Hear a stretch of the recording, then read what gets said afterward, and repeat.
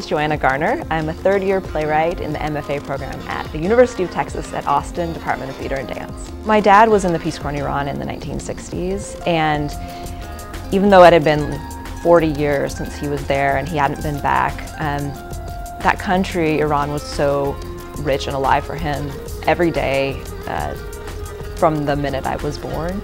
And I grew up with him telling all of these stories about his experience there and speaking the language fluently, teaching me words, and he had a community of friends from Iran that he's cultivated over the years in the US.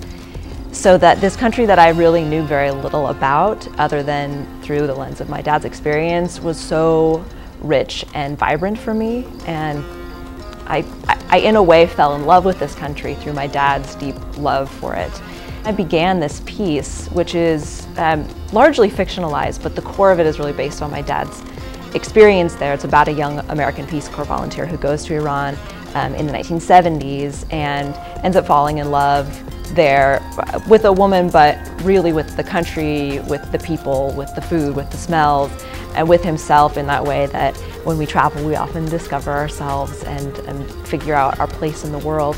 The play is set right before the Iranian Revolution, and the main character is longing for America and then slowly finding that he feels maybe more at home in this country than he did in America. And in the second act experiences what a lot of us do when we travel and we come back, that disorientation of where is home, where is my place. And it completely changes his perspective on life and this idea that maybe the only way that we can truly find peace is through motion, is through moving, is through traveling, is through experiencing something and moving on from it.